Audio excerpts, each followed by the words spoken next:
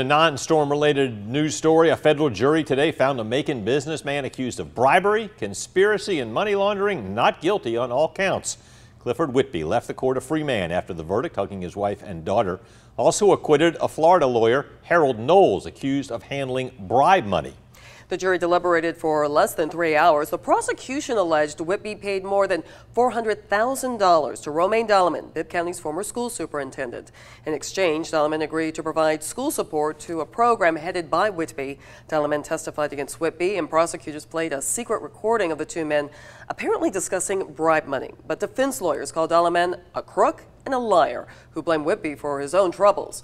Whitby says he's grateful the jurors didn't, as he put it, drink the Kool-Aid. Thank God for giving us the strength as a family to get through this process. Second, I want to thank this great legal team led by Nick Latito, our local counsel, Brian Gerard. Our local counsel, Brian Gerard.